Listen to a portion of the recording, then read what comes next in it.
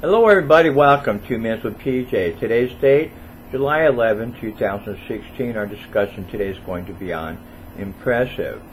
In Psalms 147, 10 through 11, his pleasure is not in the strength of the horse, nor his delight in the legs of the warrior. The Lord delights in those who fear him, who put their hope in his unfailing love.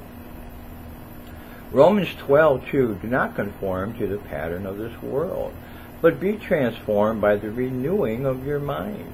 Then you will be able to test and approve that God's will is his good will, pleasing and perfect will.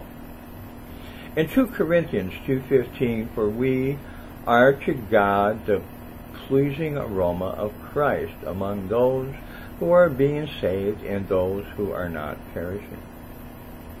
In Hebrews 11:5, and without faith it is impossible to please God, because anyone who comes to him must believe that he exists and that he rewards those who earnestly seek him. What I'm getting here, the Lord delights in those who don't fear him.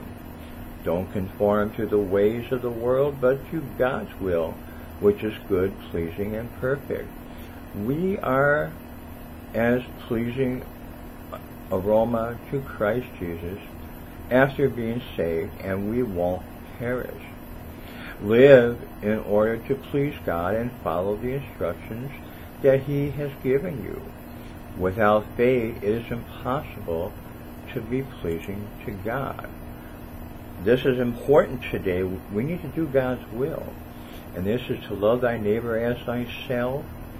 Love the Lord thy God with thy whole heart, mind, and soul. I want you to think about this today and have a blessed day.